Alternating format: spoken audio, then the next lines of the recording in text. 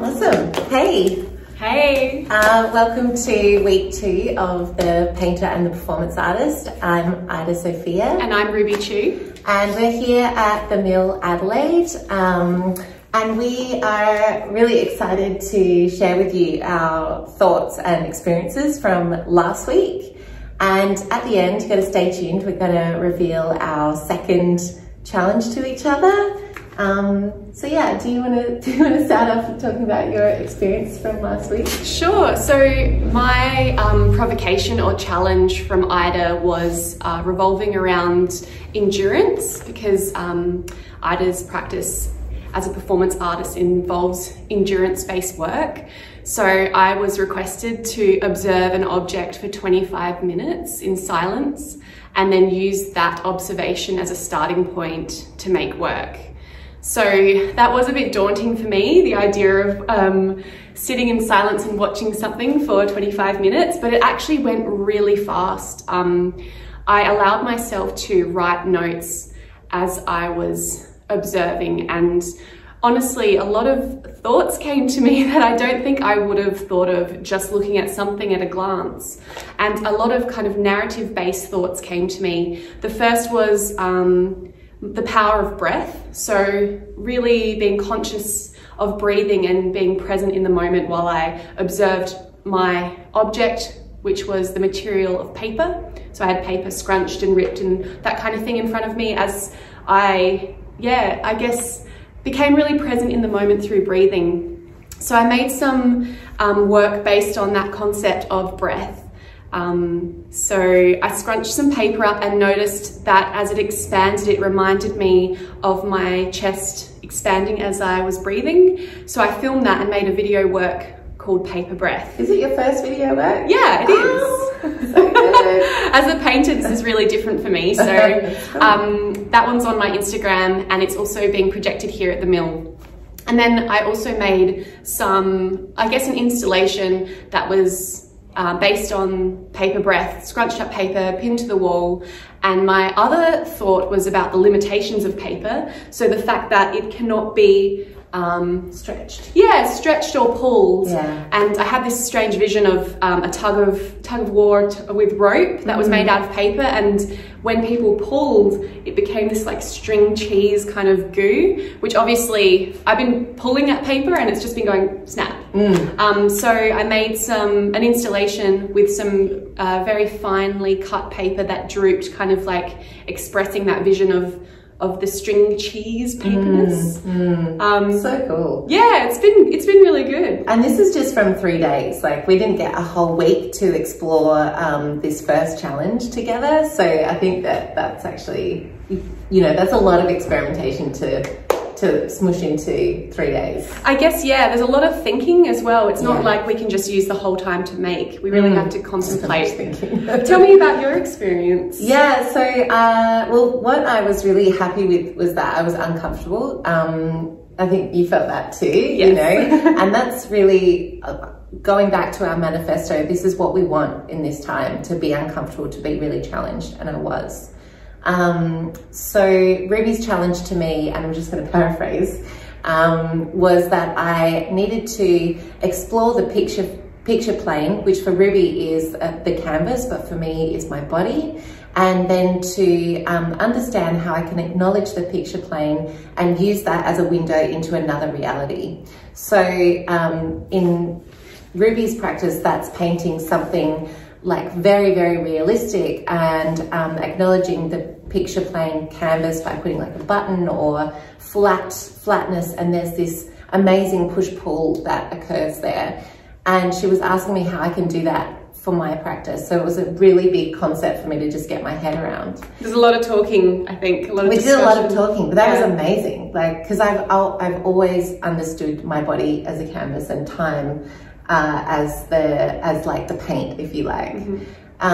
So I did a lot of experiments making textures on my skin, and I wanted and a lot of chatting with Ruby and a lot of looking to where is the dialogue between my skin and then something else that is realistic, and how can the eye fluctuate between understanding what they see as skin and this realistic... The illusion, I guess. Illusion, right. So where I got to very naturally was looking at landforms. So things like desert dunes and water and ice cracks and things like that. So what I made was some paper and glue textures, and I used the glue to make them really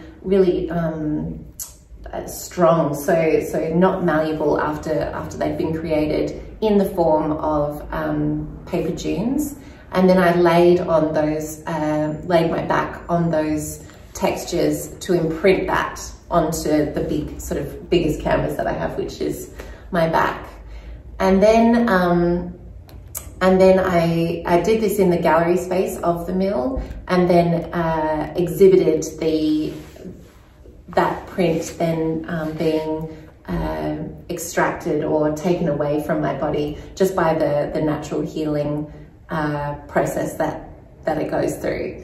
And it was a really beautiful time-based process, and made me think a lot about sorry, it made me think a lot about the way that the earth takes on trauma, takes on texture, and can change it in its way as well. I'm not articulating myself very well this morning. No, you're doing well. I think it's been really interesting to observe this because this has been a backbone of my practice for a long time, is the push-pull of the picture plane and its power to be a window into another world through realism, and then acknowledging its objectness, its surface, its the fact you can touch and hold it and hang it on a wall. So seeing you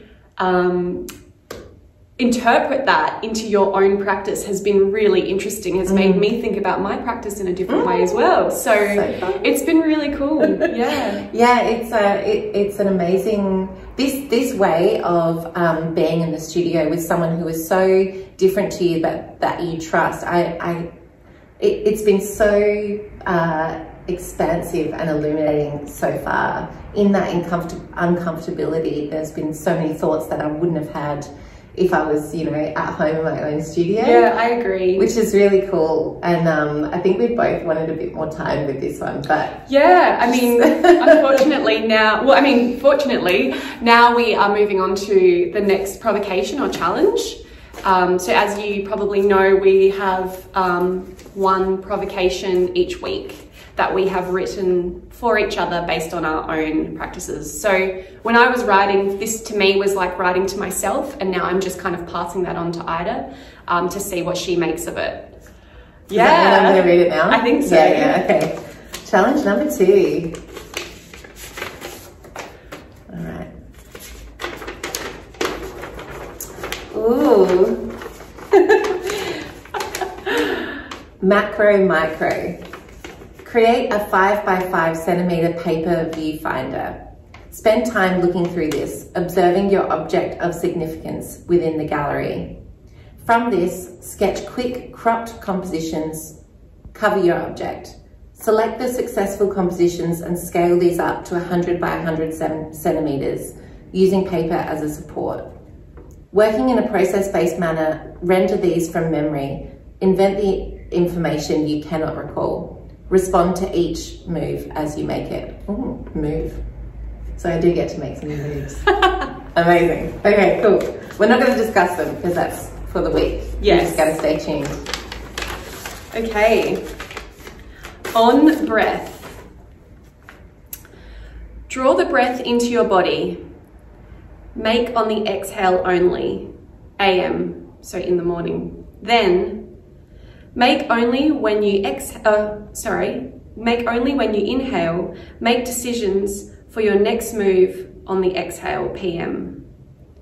Okay, I need to process this. But it's nice that you were working with the breath last week, so I feel like this was a well-timed provocation for absolutely you to have this week. And just for your information, we wrote these prior to entering the gallery and starting the show. So it is quite amazing that Ida has written something on breath, considering that a lot of my work from last week was on breath. So I love it. Here we go. Hey, thanks for tuning in. It was really lovely to share this with you this morning. Please come into the mill. We're here 10 till 4 all week. We love having studio visits, inviting you into our process in the real, and showing you previous work, future work, and witnessing the things that we're doing. So yeah. Absolutely, and also just a reminder that our finissage event is on May 7 from 5:30 here in the gallery, and that is going to be, I guess it's kind of like the opening. It's really the closing event, because you get to see what we've produced during this month, and it will be exhibited. Yeah, for 2 weeks after the finissage. So pop it in your diaries and we'll see you soon. Ciao. Bye.